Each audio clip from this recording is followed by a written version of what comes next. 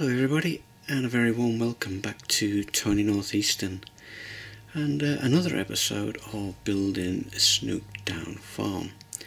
But we're not at Snookdown Farm, we're over here at Tyne Dock, and the reason why I'm here over at Tyne Dock is I want to show Stephen of Stephen's Heritage Railway how I built my road over here at Tyne Dock to get from one level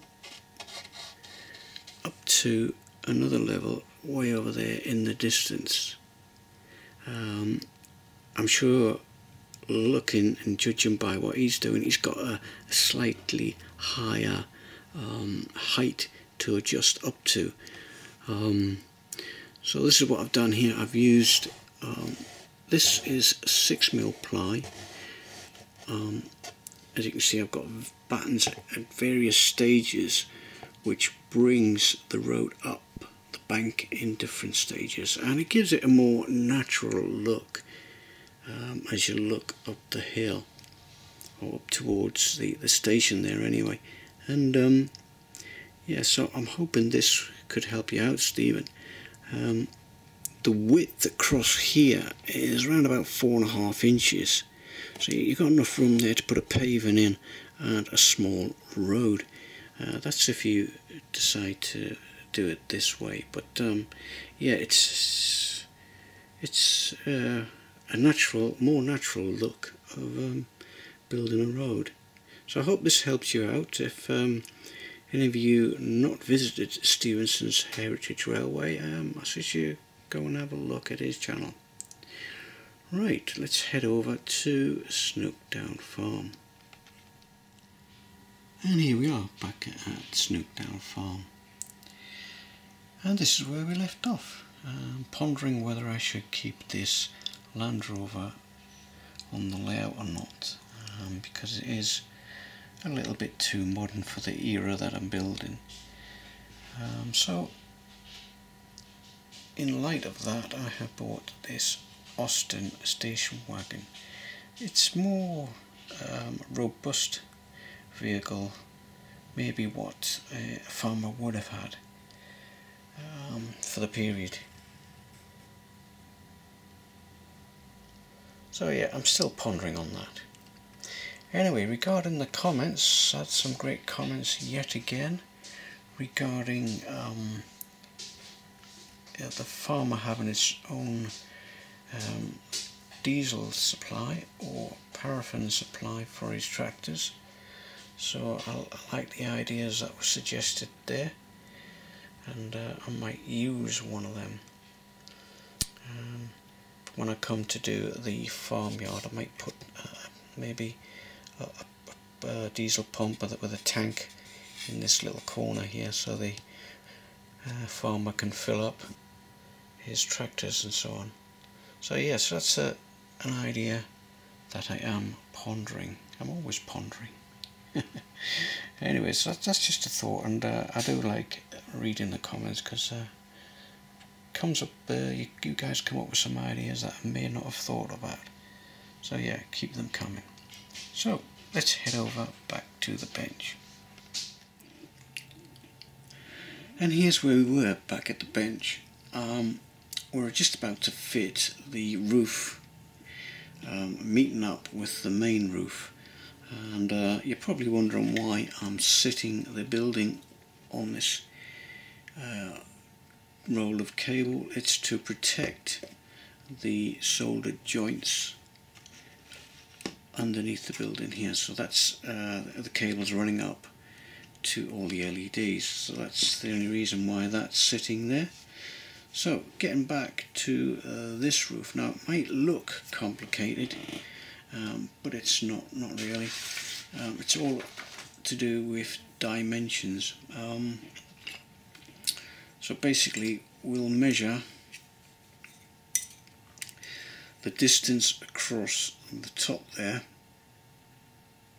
which roughly works out at 94mm. So I'll write that down, 94mm, and then we'll work out from this point here to the edge of the wall, because the roof is going to go to the edge of the wall. So we'll meet up where the roof comes down and meets up in this corner. So we'll take a measurement from there, which is 69 millimeters.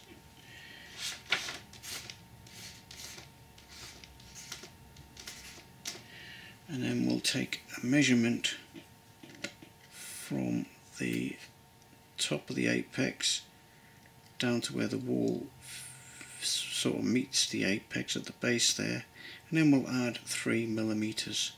So that'll work out at 41.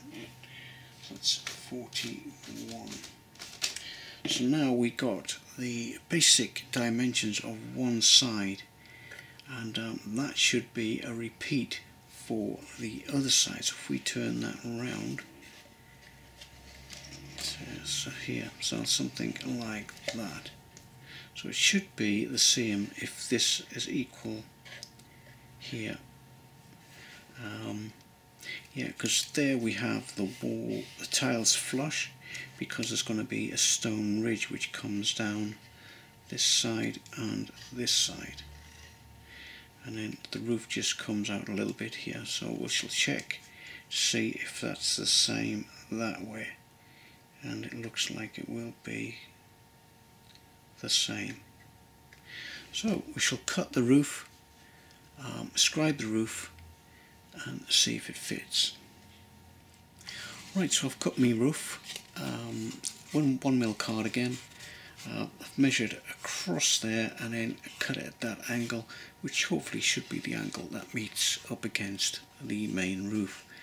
I've took the dimension to the back of this apex here, so there should still be a little bit of a gap there, which is okay, because now we've got a fixed point.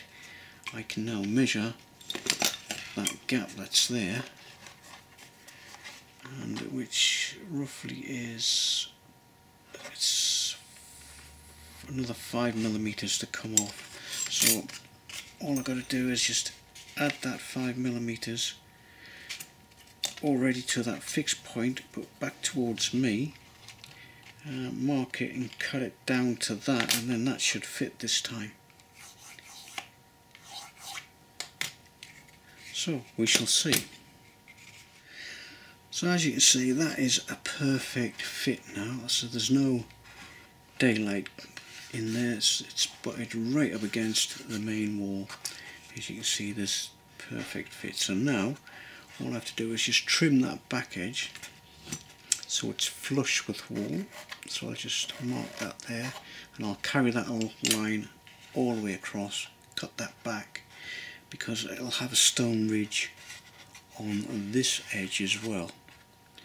So now we can trim that and then scribe it. Right, so it's all marked out and ready to glue in place. Now I've just put a couple of pieces of card in there to support this edge. So when that gets glued on, we've got some support on that edge to stop it bowing in. So yeah, that's ready to glue on. So we shall glue this on and then work out where we go from here. I'm now creating some edging stones for the roof.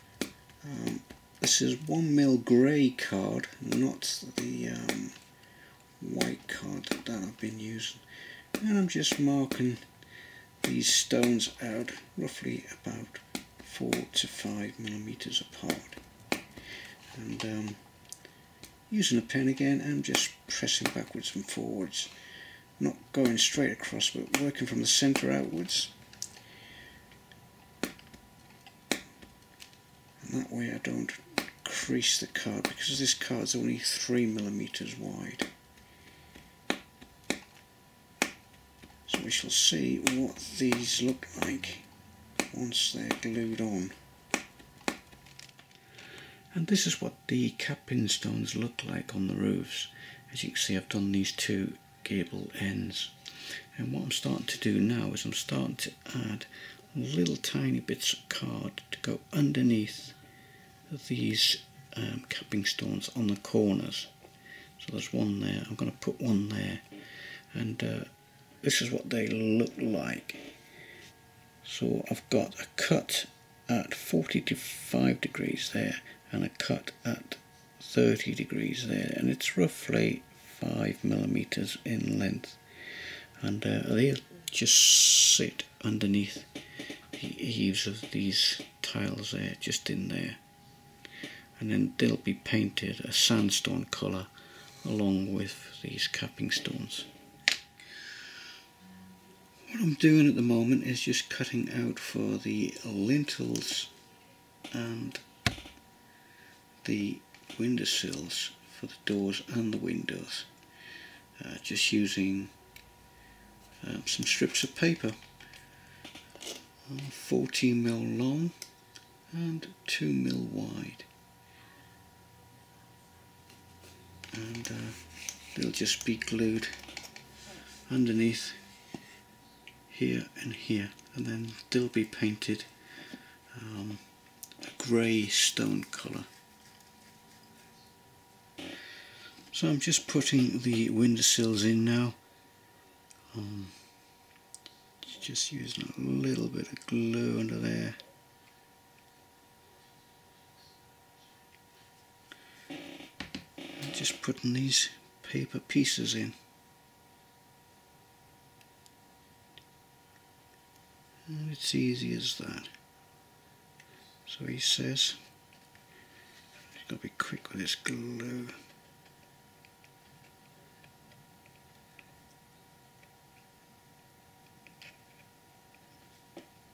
There you go, so that's the first one.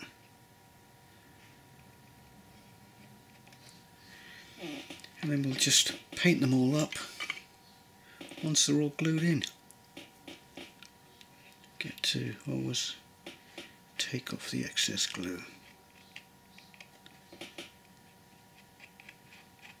There you go.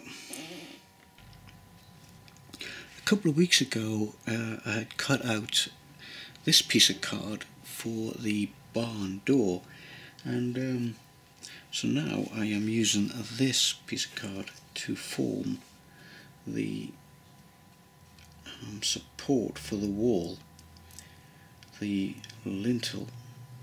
So I've marked a square line across this piece of paper, put the cutout on the edge of that line, and what I'll do is I'll draw around it,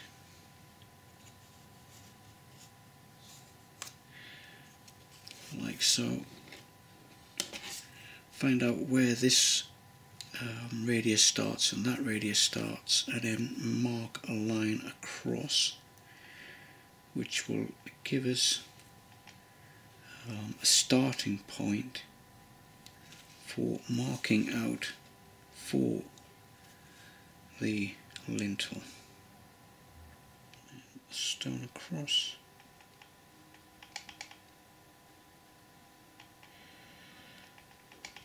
Right, so we'll have something like that. So I'll just cut that out and then we'll stick it on. Obviously this will have to be painted as well.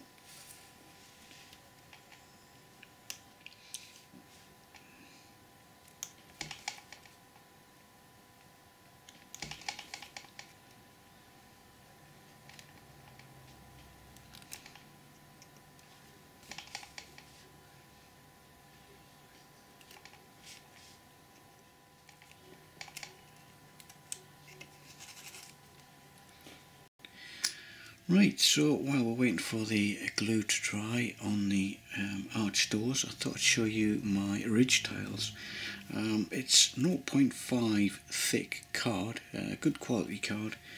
I've scored it 3.5mm, 3.5mm to the centre of the ridge there, and then just scribed it across at 4.5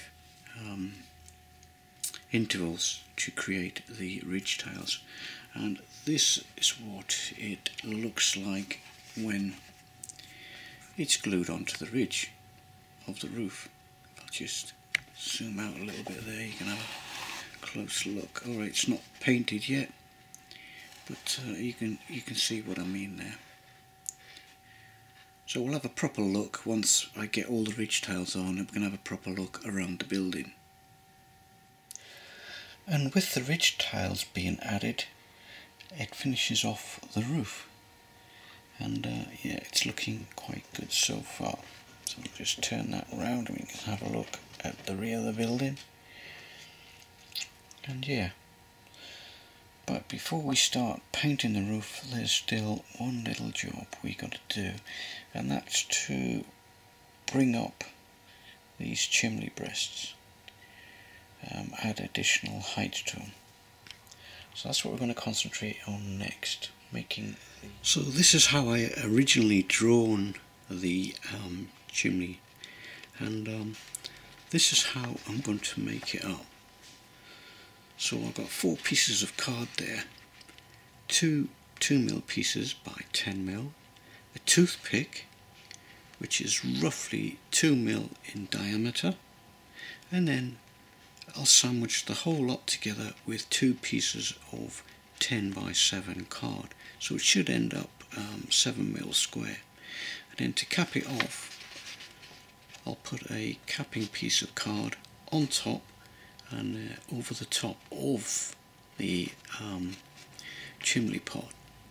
So the toothpick in theory should become the chimney pot, and the spike which will go into the chimney breast that we have on the building already. And here are the pieces.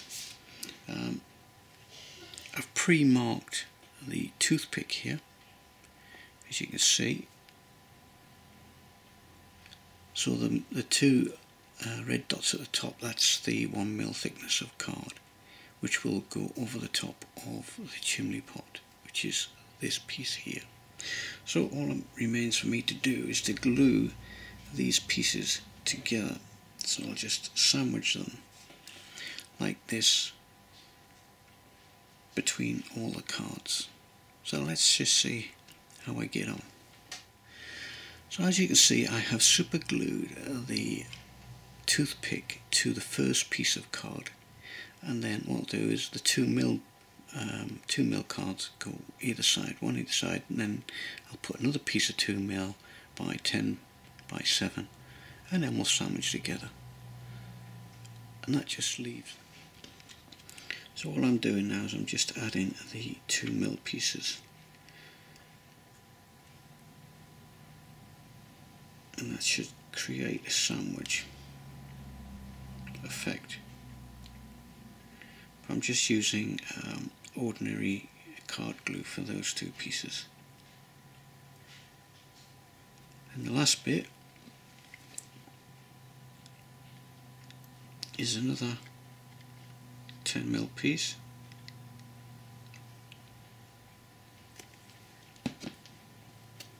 over the top,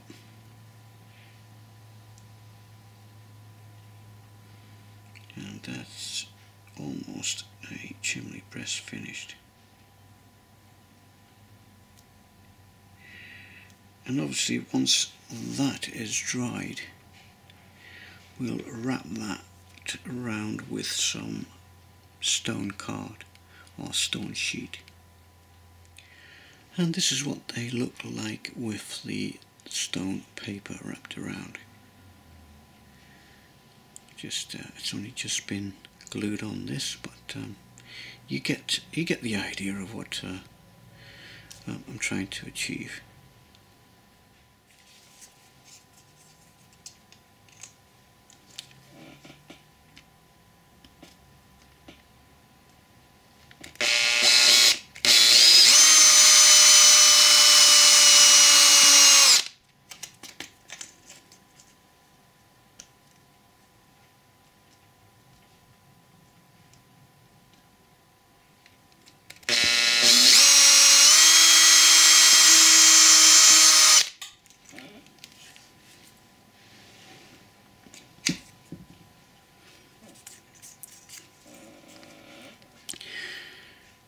Now if you super glue both sides of the card, you can hardly get any breakout when you drill the holes. So that now will just fit over there to form the capping stone. Right, so that completes the chimneys. They look okay. Quite happy with the way that they have turned out. All I've done there is where the capping stone was on the main breast, I just drilled a hole there, slightly bigger than the toothpick. I think it was a 2.5mm, and then super glued the chimney onto the chimney breast, and yeah, they look alright. So there's only one thing left to do now, and that's add the window that goes into the annex. Now in the photograph it's here, but I'm going to put it on this main roof.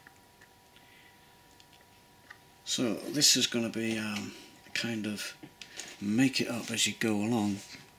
I've already made a little bit of a start by putting a frame around the window, and with some 1.5mm plastic strut, and I've used a little bit of angle on the bottom there of the window to give us the slope. So I'm just going to have to play this one by ear.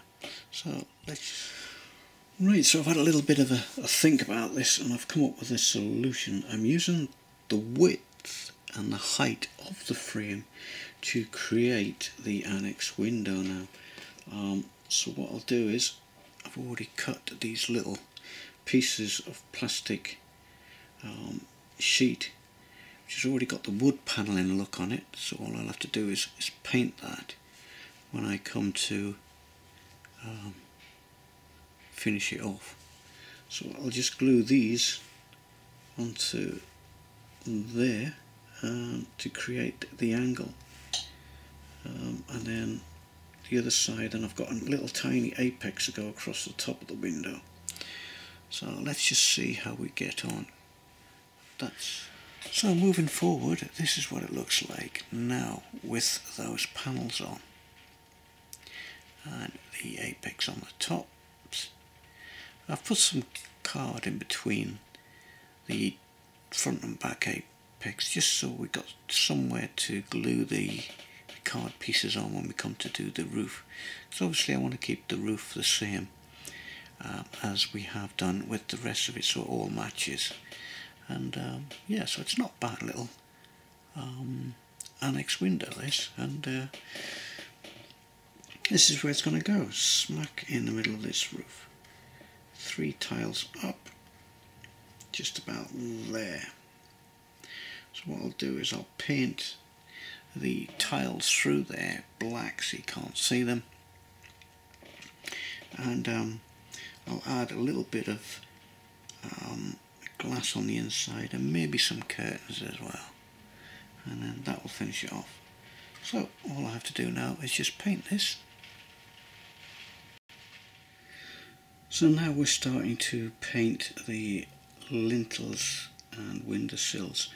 I'm using this new paint called Ammo Acrylic. The reason why I'm doing that is because the colour is not too far off from the stonework that we have.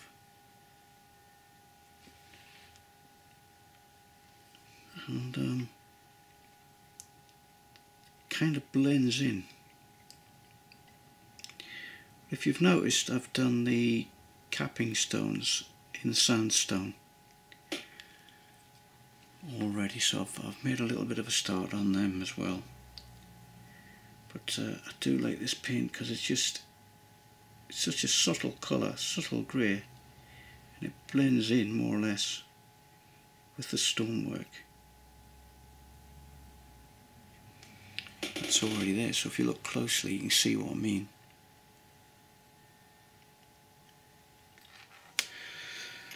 As you can see, we've come on quite a way since I started the annex window. The roofs are all painted now.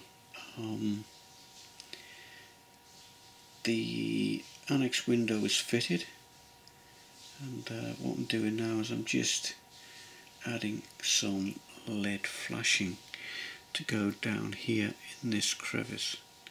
So I'm just putting a little bit of PVA wood glue in there. I've already cut the little bit of silver paper, similar technique to what I used for high shields when I was doing the LED flashing there. So there goes the little tiny piece, which will just sit in there. I'll press that home and then wipe off the excess glue.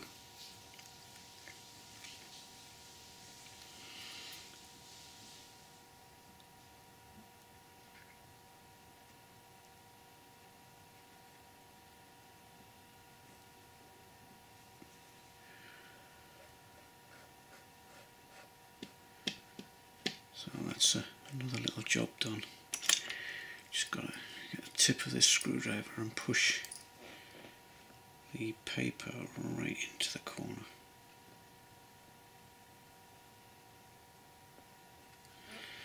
There you go.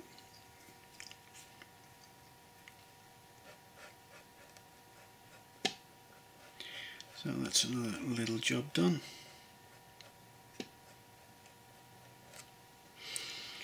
If I turn it around, you can have a proper look at the front of the building now.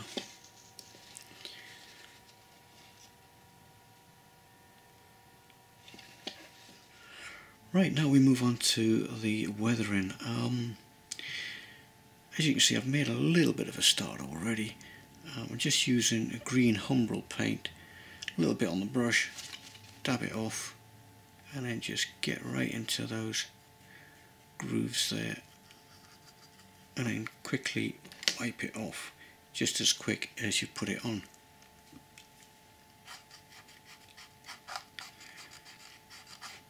So there's just a little bit of a hint of a green there, green moss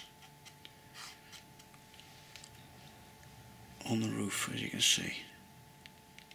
And I'll do that all the way around, and then we'll move on to the black. I want to put some black on this sandstone, and obviously around the chimney areas. So we'll move on to the back side of the building. Just doing the same. Just where you think the moss is going to lie. It normally lies in the corners.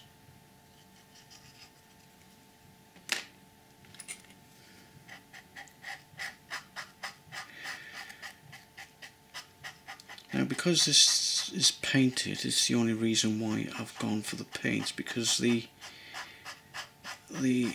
acrylic water paints are just too fine.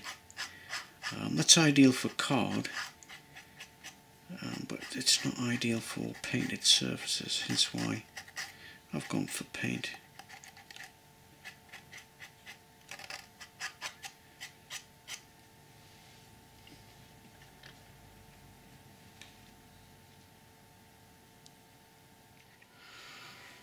Right, as you can see, I have completed the weathering on the building, the black on the sandstone and around the chimney pots and chimney breasts, and the odd bit of rainwater down the walls there.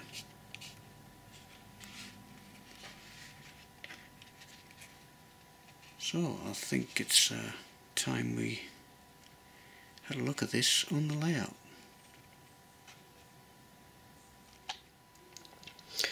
Right, so here it is, it's back on the layout. It's been absent for about 2 weeks now, and now that it's virtually finished, it looks quite good in that little spot. It's not too big, it's not too small, and there's still enough room in here for a little bit of a yard, and maybe just something underneath this tree here. I didn't realise that there's this much space left for the yard. It's roughly 150 millimeters from there to there, and about 100 millimeters deep, so it's not very big, but it's probably big enough to maybe add a small chicken coop there, or maybe a fuel pump or something for the tractor, but we'll see. That'll be for another time and another video. So yeah, like I said, we still got the guttering and the drain pipes to do. I've got the guttering on order. I've ordered some 2.5mm round, which I'll just glue to the underside of there and then just paint it the relevant colour. But yeah, as you can see, the detail in the roof is well worth scribing the card. You can see the lead flashing around the base of the chimney breasts there. So yeah. So I think that's all we've got time for this week. Next week I'll be focusing on putting a couple of small buildings in this area here. And yeah, I've got a couple of ideas of what to put there. So let me know what you think about these two vehicles. Shall I stick with the Austin, or shall I stick with the Land Rover? Or maybe you have a vehicle in mind that a farmer would have had in the 1950s and 60s, because obviously he would have needed a vehicle to go to the local town rather than driving his tractor into town. But anyway, I'll leave that up to you guys in the comments. But until then, enjoy your model railways. I'll see you again next time. Bye for now. Bye.